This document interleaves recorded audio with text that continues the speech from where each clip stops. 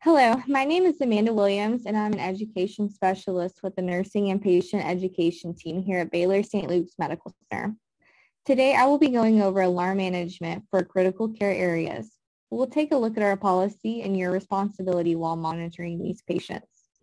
First, we will go over our policy and how it pertains to patient care. All alarms on the monitor must be turned on and audible for every patient.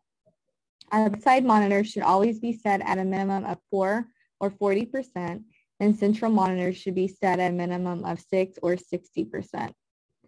Heart rate alarm parameters should be set accordingly.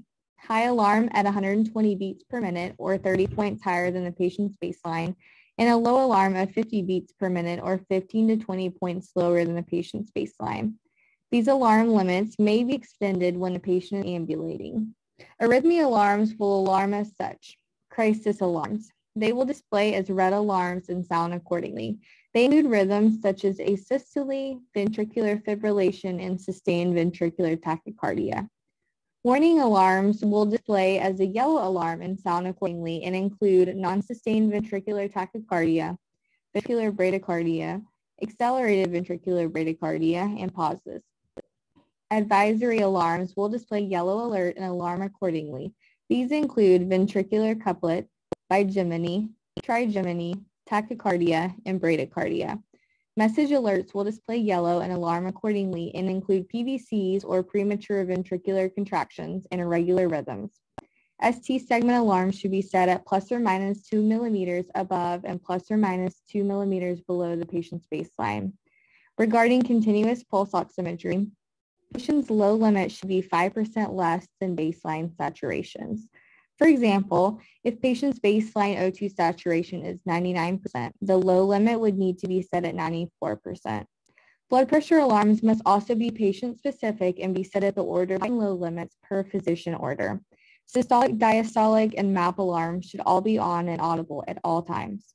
All other vital signs such as pulmonary artery pressure, central venous pressure, or respirations, to name a few, should all be audible and parameters set based on physician order.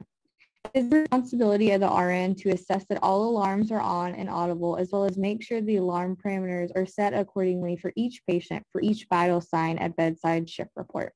It is also the responsibility of the RN to respond to all alarms and assess the patient first. The following vital signs must be documented at minimum every 2 hours in a critical care setting unless otherwise ordered more frequently or less frequently. Blood pressure, respirations, heart rate, and oxygen saturation.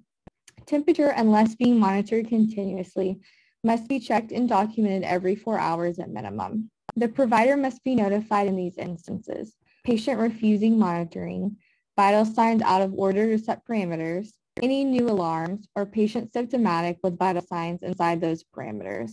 In the event the EMR is down, charting will be done on a downtime forms.